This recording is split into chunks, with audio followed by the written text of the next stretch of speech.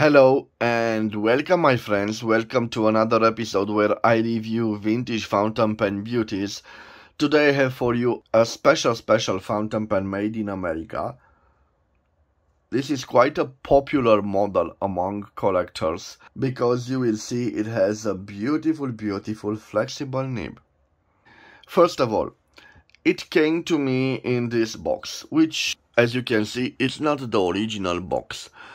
Let me tell you what model I am talking about.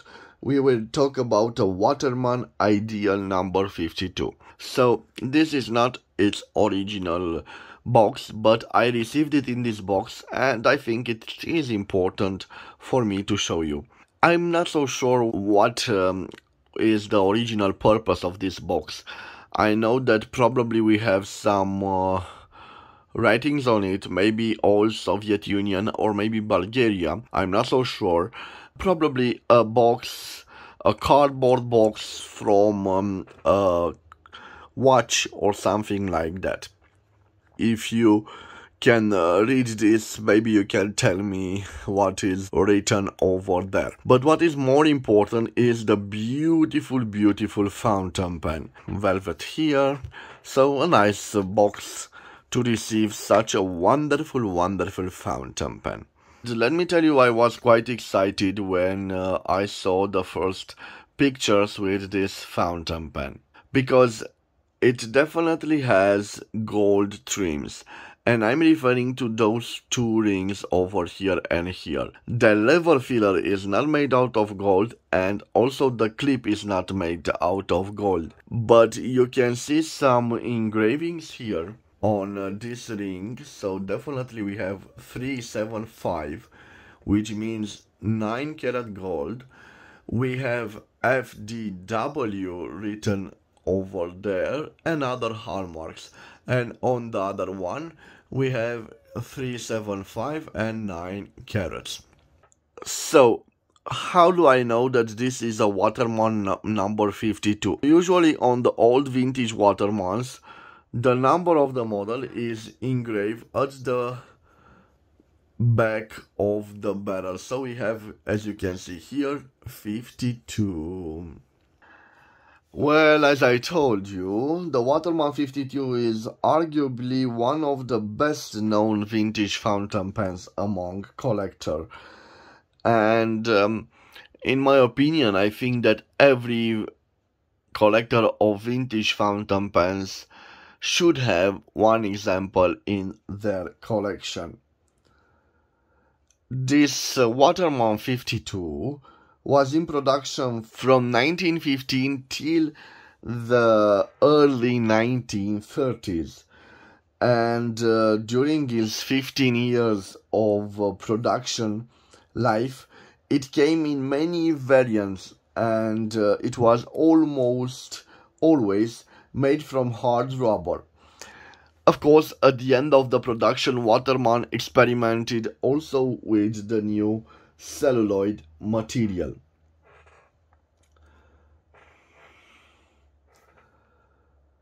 So, as I told you, this number stamped at the end, or thermically engraved at the end of the barrel, number 52, indicates the type of the pen.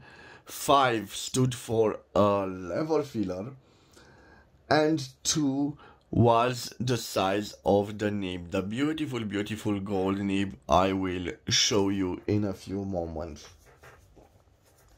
As you can see, this material is a black hard rubber with a chasing pattern to it. Quite interesting, and the chasing pattern is visible on the cap. The design of the fountain pen, it follows the classical shape. You can see the shape with a flat top and a flat back. This was the classic design from the teens and the 20s. It was quite popular in those times. As I told you, it is a lever filler. If we zoom on the lever, we can see the WATERMAN'S globe and ideal logo at the round end.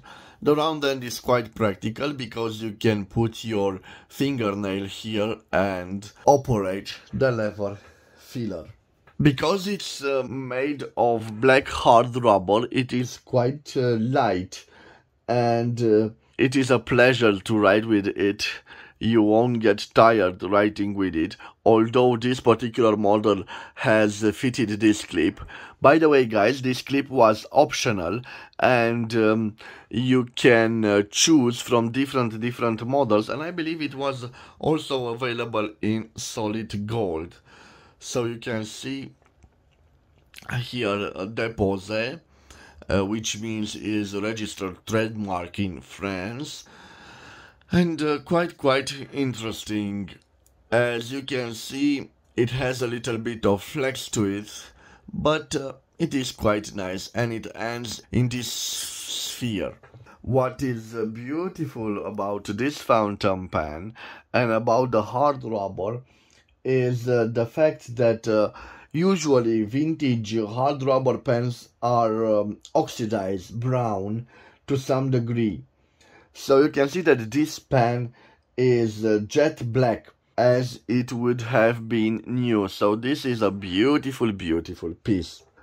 I'm not so sure that I told you what I paid for it, guys. So including the shipment costs, this fountain pen cost me 720 leis, or 145.78 euros, or 141.43 American dollars. But believe me, guys, it is worth every single penny that I paid for it. The cap, it is screwed on, and when we pull it off, we can see this beautiful number 2 nib. So 52 fitted with a number 2 nib. On it we have WATERMAN'S registered US, patent of number 2 and made in USA. A beautiful flexible nib.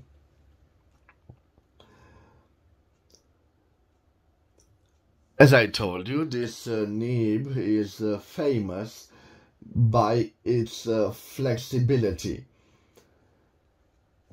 and I will demonstrate the flexiness to it using the finger test. So I apply, you can see some pressure on it and the little tines move, so it definitely has a little flex, and of course I will show it at the end of the video when I will do the writing sample with it. Again, the grip section has that ending, and it makes a nice grip position to it. You can write very comfortable with this type of design. At the end we have a simple ebonite feeder, which does a marvelous job. It can hold a large quantity of ink. What about this engraving on here, FDW? Well, FDW stands for Frank D. Waterman. This gentleman was Lewis Waterman's nephew, and it took over the company when the elder Waterman died in 1901. In my opinion, and in opinion of other collectors, Frank D. Waterman was responsible for making Waterman into one of the big four fountain pen producers, because Lewis started the company and grew it to be a reasonable player in the fountain pen market, and by the time he died, it left behind a company of 27 employees. But the younger Waterman, Frank D. Waterman, built this company in one of the great four international fountain pen producers, and he built the company and employed more than 1,000 employees worldwide.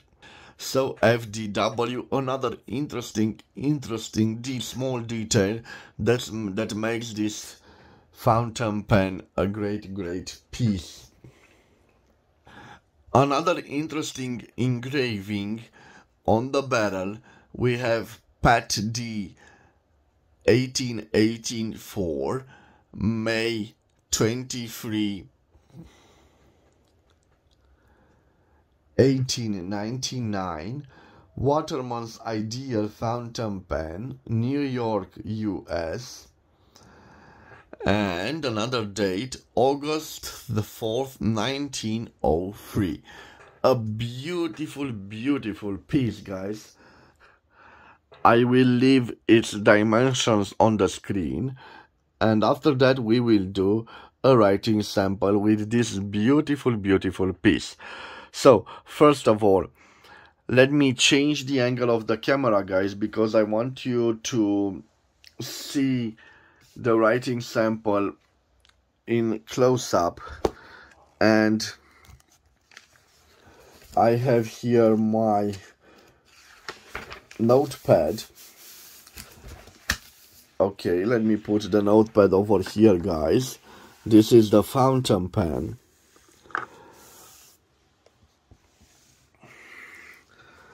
I have a small problem with this fountain pen, but in a way I am fortunate that I bought it like this. Inside, you can see here that sound, so it has definitely a calcinated ink sac. Maybe if I can turn it, yes, you can see that. Let me zoom on it for a little bit. I want to show you that yes, we have a calcinated ink sac and probably some residues over here. I'm not so sure if so.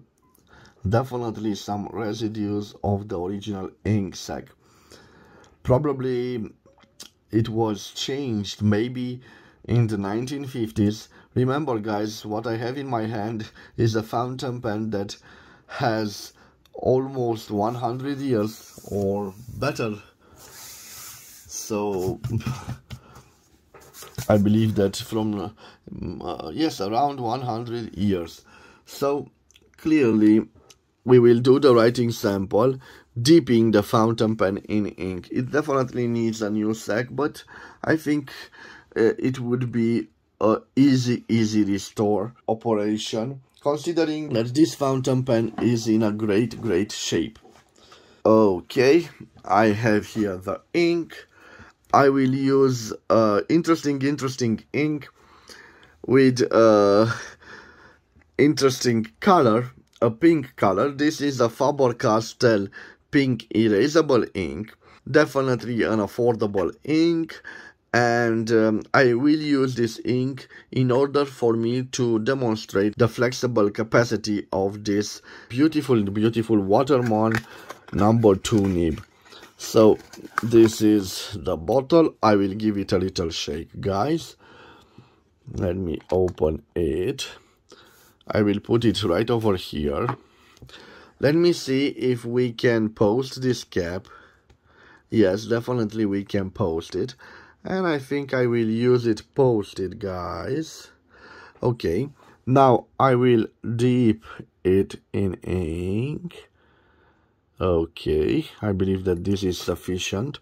Now let me zoom again on the piece of paper for you guys to see what I am writing. Let me put the cap here, and we have here a Waterman's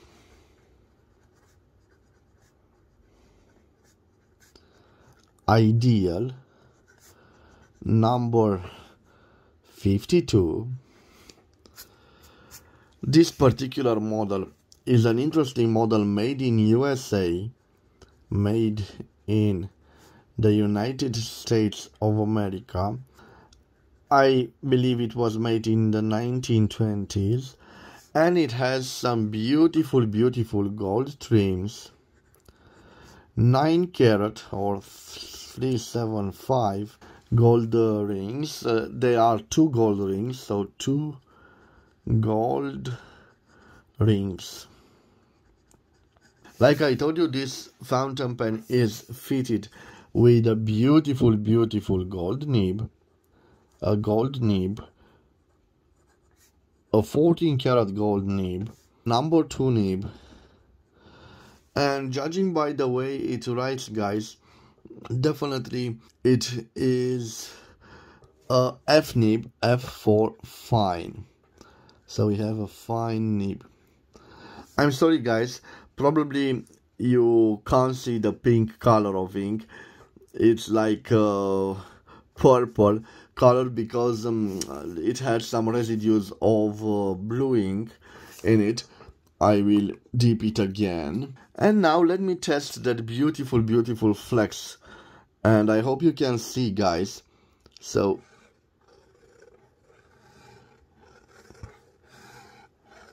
you definitely can see that beautiful flex. So we have a little flexible nib. This is the nib which is famous. The Waterman's Ideal are famous for their flexible nibs. You can see the flex is not too great. We don't have a noodle nib, but definitely a nice flexible type of nib. It reminds me certainly of the gold nibs which were fitted on the German fountain pens in the 1950s. They had the same little flexible capabilities. It seems to be like juicy nib, and you can see that. Let me test now if we have some line variance. So I don't apply pressure here, but here I'm starting to apply pressure, and definitely, guys, we can see some difference. So we have also a little line. I'm sorry, I need to dip it again in ink. A little line variance. Okay. So being such a juicy nib, it should do the signatures quite well. So yes, it is a good signature fountain pen. Now let me see. Oh yes, the important test of reverse writing. I will try to see. Yes, reverse writing. And definitely, yes, a possibility. It scratches a little bit, so it wasn't designed for reverse writing, but definitely you can reverse write with it for short periods of time. And now let me change the angle of the camera because I want to tell you about the fox. And I will dip it again in ink. I want to tell you about the fox. So let me zoom on it. The quick brown fox jumps over the lazy dog. What I find amazing about this nib is not only the flexible capabilities of it, but also it is a smooth nib. Probably one of the best nibs I've used.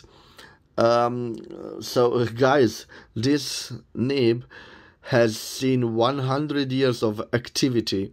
I'm not so sure how often it was used, but let me tell you, it is in a wonderful condition. What can I say, guys?